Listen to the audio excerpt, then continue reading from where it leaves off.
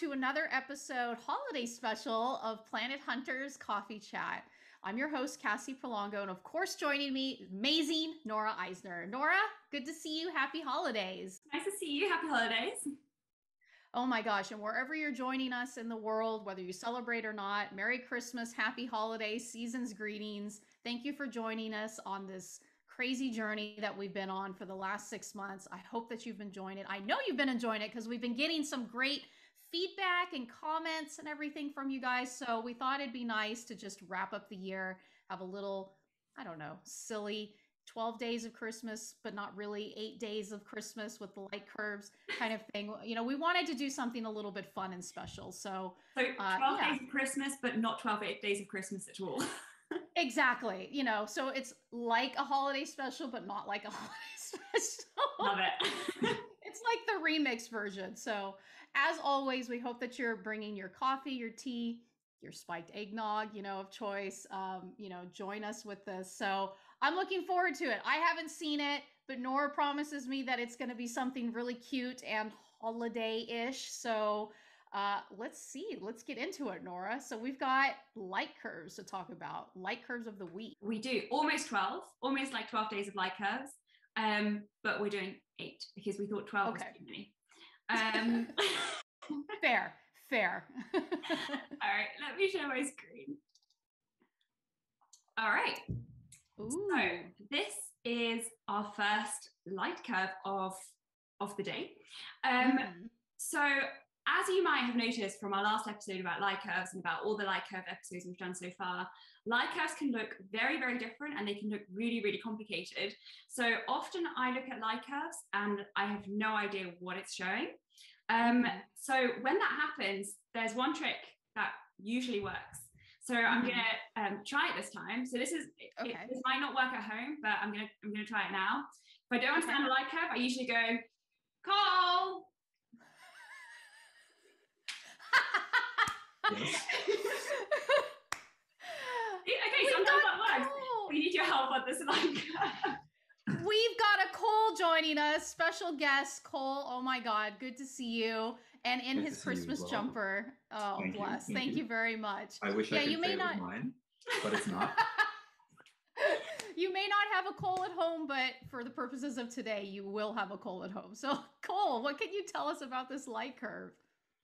Well, there seem to be a couple of things happening here. I think we can see that there are a lot of dips downwards, and as well as 2 different kinds of like upward brightening kind of things happening. And just from looking at it, I think we can tell that this is some sort of eclipsing binary, where the downward bits are when the two stars are going around one another, and they periodically block the light from one another in front with respect to us seeing it. Right? So that's what causes the dips. Now, the brightening is from the fact that the stars are distorted. When you put the 2 stars really close to one another, they're no longer, ball shaped. They actually turn into these weird teardrop or rugby ball shaped kind of things. Oh, wow. And that's known as tidal distortion. So that's what we're seeing. It causes these the brightening as you move outside of the eclipses. So in a standard eclipsing binary, you would have kind of when they're not distorted, you'd have almost a flat line, and then you have the dips, those kind of odd and even shaped dips coming down from a flat line. But what Cole is saying with the distortion, that's these kind of like hats. I think they look like hats. I think they look like hats too. I was thinking of like Christmas stockings or something a little bit. Maybe I've got Christmas on the brain, but yeah, I can see it. Well, wouldn't the eclipses be the stockings? They're the things that come down in a little boot shape. Oh, yeah. Very on the nose. I love it. It's very good. Very clever. So so explain once more why it's a distorted eclipsing binary. So it's really fun because stars are big, right? And when you have 2 stars right next to one another, they kind of pull on each other, and they pull on each other so much that that their shape is no longer a ball. It doesn't look like a sphere anymore. It pulls it towards the other star. And if you have 2 stars that are close enough, it starts to look like a peanut. They actually kind of pull each other so much that they start to look in this distorted teardrop kind of shape. And when they touch, they look like peanuts. That's fantastic. I love it. Great explanation and a wonderful visual. I have an idea now what that looks like. But how can you relate it to Christmas? No, I'm just kidding. Stockings. Imagine you had two jingle bells near one another and they're orbiting one another, but they're so massive that they don't look like jingle bells anymore. And they kind of function poorly as bells. I love it. I swear, you guys, we don't actually put alcohol in our drinks. This is just our natural state of being. We like to have fun with this stuff. That's fantastic. Is there anything else that you can tell us about distorted eclipsing binary, or do you think that's enough for everybody for right now while they're going through? I think that's enough for this one. We have okay. Almost 12 of these to get through. So let's go number two. Number two. Love it. This is also a very fun one. This would be another example where I would say Cole, and then he comes in and explains this one. So take it away. Okay, so this is another really fun type of eclipsing binary, and you can see that it's an eclipsing binary again because you have these dips in light. And again, the fun thing is that we see these brightenings. As Nora had said, if they're just some regular eclipsing binary, they would be a flat line in between the dips. But we have these little, similar shaped hats this time. The tops of the houses are all the same height.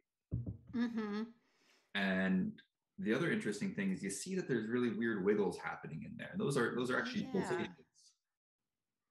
So the stars are ringing. They have star quakes, and they're doing their own ringing, and that makes them change in brightness over time. So the tops of the gingerbread houses are brighter, and when it drips, and it's basically like a pulse up. So, okay, sorry, silly question. How can you tell it's not a pulsar if that's the case? Pulsars are a bit of a misnomer. Okay. So a pulsar is referring to a neutron star. So that's that's much in the future evolution of stars, and much heavier stars. Okay. And good to know. Very different kind of thing. This is a pulsating star, but I can also tell you that this is something that's known as an algal type binary. And you can tell because they have this tidal distortion that gives you the hats, that gives you the hats, and you have two eclipses that are very different depths. So they're narrow eclipses. One's very deep, one's kind of shallow. And the reason that they're like this is that one star is massive and hot, and the other star is a little less massive and cool. And then so the hotter star has the deeper eclipse. When the cool star goes in front of the hot star, it goes deeper. And when the hot star goes in front of the cool star, it's more shallow. Right. And the really fun thing about this type of system is the way that they've got to be like this is that they've actually traded mass from one star to the other. Whoa. Okay. That's incredible. Yeah, stars do really weird things. They do really weird things. Is this one of your favorite types? If you had to say it's one of your favorites? Yes, it is, but they are very confusing. We know what happens, but there's so many physics that go into it. It's really crazy, and you can lose a year of your life looking into them. You're not speaking from experience, I take it. No, from me, it's not just one. So there was a long period of time where people saw these and they didn't know how they could have formed, because it took them a while, to get to this conclusion that they must have transferred the mass and to result in what they are now. So stars are very, very confusing. But also kind of exciting to see different things like this. Of course, we're always looking for exoplanet candidates when you're going through it, but it's kind of cool to see the different light curves. I mean, it's something different to look at. All right, so number 3, let's move on down the track here. All right. Whew, okay. What the heck is this?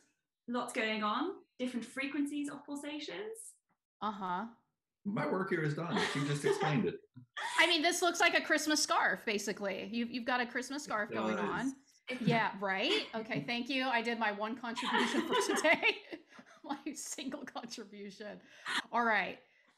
All right, so we have a star. It is pulsating. It is, again, kind of vibrating like a bell, but it's vibrating not just at one frequency, not at one pitch. It's vibrating at multiple pitches, which are close to one another in their frequencies, which means you get this almost beat pattern happening that you see here, because the beats, the frequencies that the star is pulsating at kind of sometimes cancel each other out, and sometimes kind of make a bigger pulsation, which makes you see this kind of up and down scatter. Is that correct? Right. That's very correct. Okay. If you've ever noticed you're sat in traffic and you see two lights that are blinking right next to one another, and one of them's a little bit faster than the other, and then they kind of sync up and they sync up and go out of sync, that's exactly the same.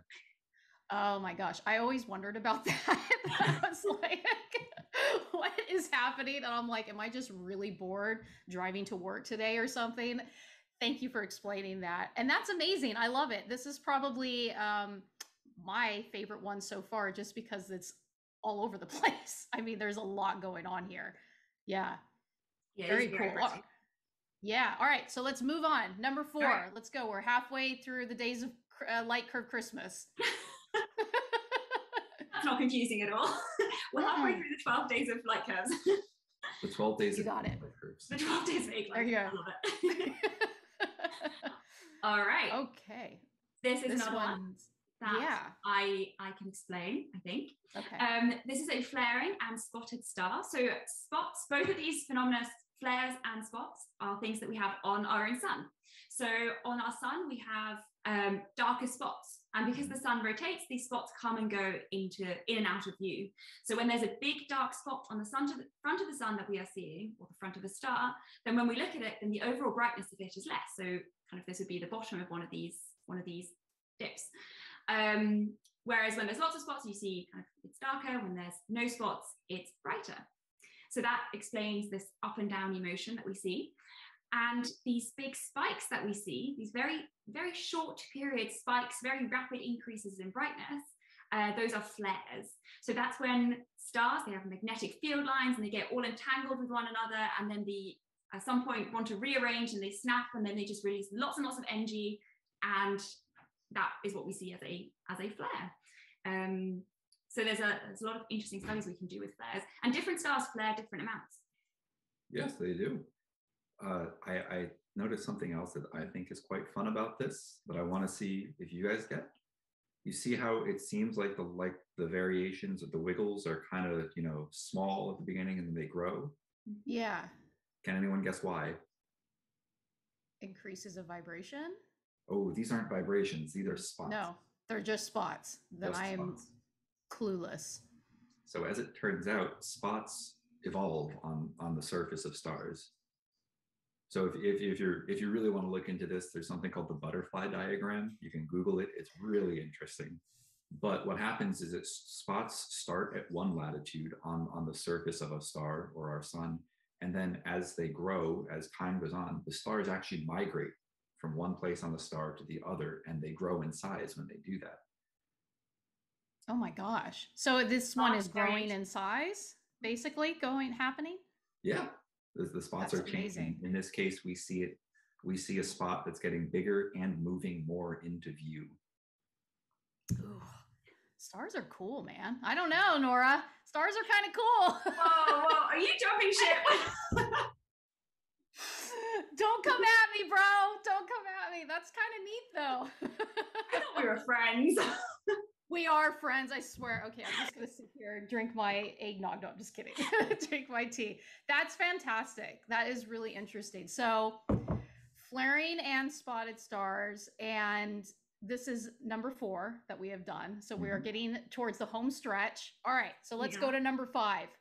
So this is the same example, same phenomena. We have flares and we have spots, but it's a slightly different example.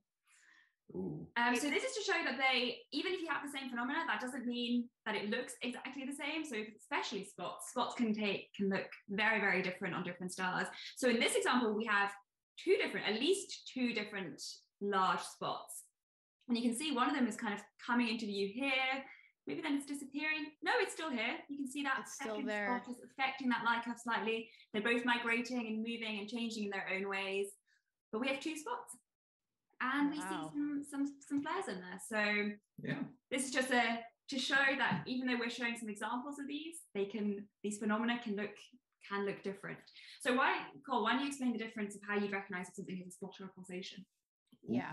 That's a very good point. Well, sometimes it's not always very obvious. sometimes, sometimes they can look very similar. Yes. But typically, well, the spots don't have to look so clean. So if you have a pulsation, one pulsation will always go up and then down. It'll create a perfect little S, sideways S, right? Spots don't have to do that. If you have one spot that's always in the same place on the star, doesn't grow, doesn't migrate, then it'll look the same. And that's the hard part, because sometimes spots do that. But in the case where you have stars where the spots grow and migrate, it'll always look a little bit different. And that's what you have here. So every time the star turns, the spot looks a little bit different. And then you see this kind of like growing, where you see one feature moving through the light curve at a different speed than the other. And that's what happens with these bumps at the bottom. What determines whether or not a spot will migrate and move or not? Does it just depend on the activity of the star?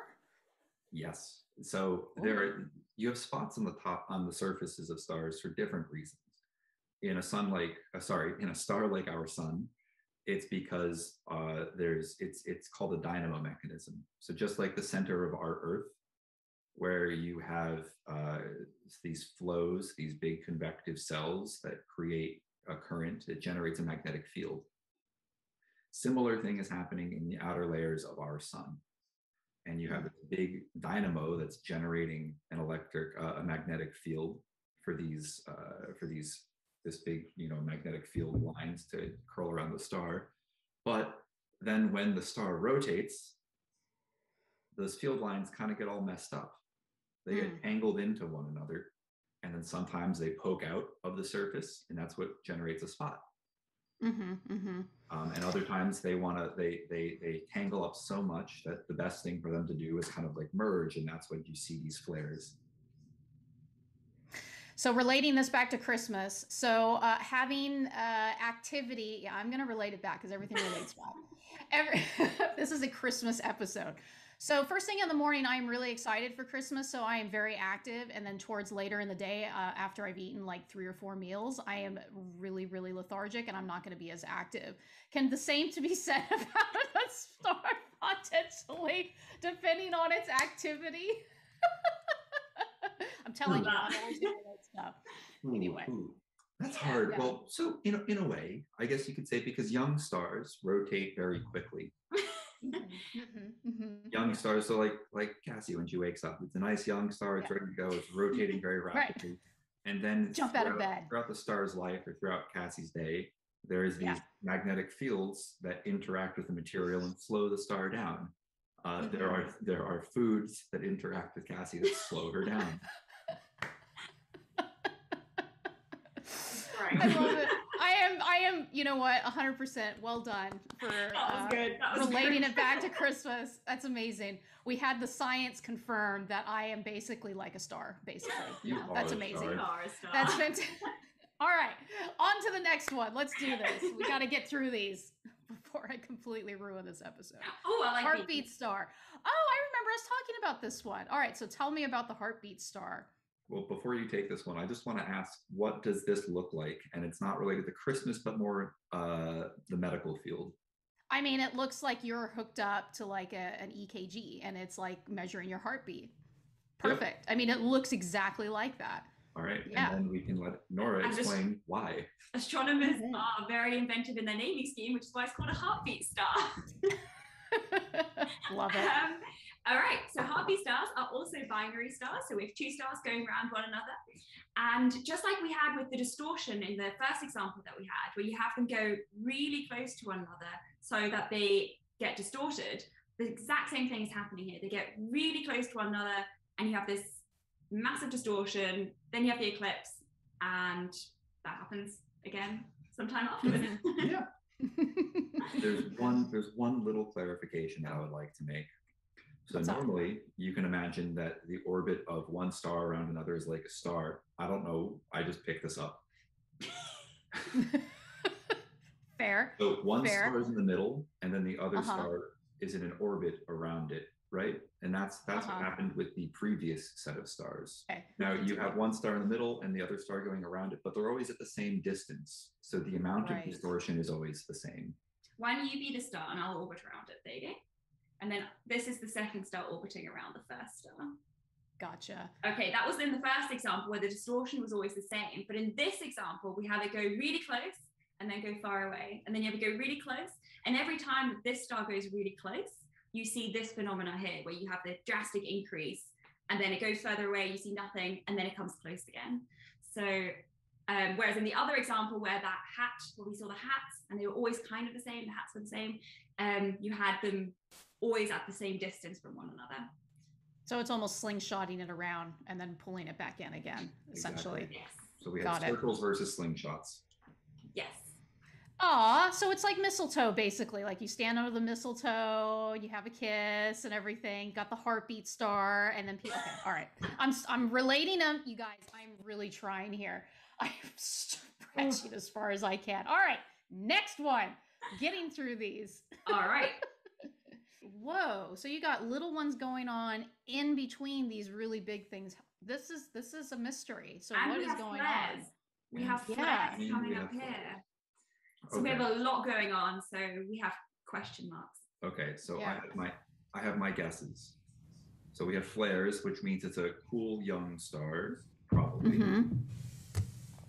We have these bumps that go about every 8 days or so, 9 days. So that could be an orbit from a binary, or that could be rotation, something like that. And then on top of that, we have what seem to be two pulsations, or maybe very strong, stable spots that are moving through it that seem to be fairly fixed. And those are the little bumps that go deep, shallow, deep, shallow. And I think those are going to be if those will be pulsations, I'm going to guess. They're all right, so what's your best guess then? What do you think this is? I'm going to guess something like a T-Tauri star, and that's something that's a young star that's just on its way to being formed. A bunch of materials falling in. You have very strong magnetic fields. Sometimes they do pulsate, although now I'm thinking maybe T-Tauri stars are more massive than the stars that I'm thinking of here. But something young star, magnetically active, rotating pulsations. What's causing the big wave? I think the big waves is going to be rotation. It could be rotation. So it's darker on one side? Or you just have a spot somewhere. So you think this is a giant spot on one side? Yeah. This is due to, so you think the big wave variation is due to spots and the little thing is due to pulsations? Yeah, that or a binary. And then you could have another star, a second star that's there that's causing it to be distorted, and then we just see the orbit as it's sometimes more distorted, sometimes looks like a sphere still. I feel pretty confident in Cole's answer. I feel pretty confident in it. That sounds good. Interesting. I love it. It's like a mystery. It's like the mystery package under the Christmas tree, and you're not quite sure, and you've tried shaking it a little bit, and you're like, it seems deceptive. I love it. Got to have the mystery present under the tree. You should never shake a present, because what if there's a puppy inside? Gently shake, Cole. Gently. And if it barks back, put it back down. Also, don't give animals as Christmas gifts. It's a terrible idea. Anyway, that's my public service announcement for the day. Okay, so we have Uno Mas. One more. All right, here we go. What the heck is going on here? The patient needs to be, what's the defibrillators or something? What is going on? If that's your heartbeat, please speak to a medical professional immediately. Immediately. Put the tea down and please call an emergency professional. All right, we've got some erratic dips going on. I mean, it's not even uniform going on through here. Not an eclipsing binary. Eclipsing binary dips or planet dips are regular. These are not. So the other interesting thing is that there seems to be like a maximum level, and everything goes down. Right. So what I think, this would be my guess, I think it's maybe a disk around a star that's blocking out light. That would be my guess. I think there's something, I think you have a certain level of the star, and I think there's a lot of stuff blocking out the light from that star. Mm-hmm. And I think a disk or dust or something around that star could do it. That's my guess. Very irregular though. Yeah. Maybe you'd expect that to be more regular. Well, if it could just be full of blobs of gas. So this is the day after Christmas, or Christmas evening, and you've had like 3 dinners or whatever, and this is the after effects. Or it's Christmas morning and it's after you open up all the presents and you have all the scattered all the scattered wrappings everywhere, and it's just completely a mess. Take your pick. The decibel level of children screaming or me screaming when you get something they like. With Cole receiving a Star Wars gift of some kind or something along those lines, right? Lego. Star Wars Lego. Like towards the end, like we're getting close to the 20-day. Why would it get something where it's like it doesn't even go up? It's like it kind of like bumps up a little bit and then it shoots up. Like why would something like that happen? So if your best estimate. You could imagine that. So when you have a star going in front of another star or a planet, it's solid, right? And then so that it blocks the same amount of light constantly. Now imagine that you have this definitely is not what's happening here, but imagine you have a torn up planet and it's just a bunch of rocks. Mm-hmm. And some places it's a little bit more dense still, and other places it's just material still, like chunks flying off the back of it. And then you wouldn't see anything regular. You would just see chaotic random dips, sometimes deeper, sometimes less deep, sometimes nothing. If I had to guess, I'd say something similar to Nora's disk hypothesis. But yeah. Okay, cool. So mystery star exoplanet number 2. There's a lot going on here. We don't know what it is, but I think you guys gave us some really good ideas. So submit your ideas. What do you think is going on here? That's fantastic. Well, thank you. Special guest Cole coming in clutch with our holiday episode, and of course seeing Nora as always. I just want to say out to our audience, thank you again for joining us, and thank you for always engaging and asking great questions. You have helped drive a lot of our episodes of what we're going to talk about and things around it. So continue on. Please get in touch. We're going to take a Christmas break. I know we just came back and we're already going to take a break, but it's at the end of the year and we all need to decompress and relax. So I hope that you guys get to do the same with you and yours. And Cole and Nora, as always, good to see you. Cole, we might have to bring you back on in future episodes if you wouldn't mind. I'll get another number for next time. Okay, that sounds good. Okay, thank you very much and good to see you. Take care. Bye. Bye. Bye.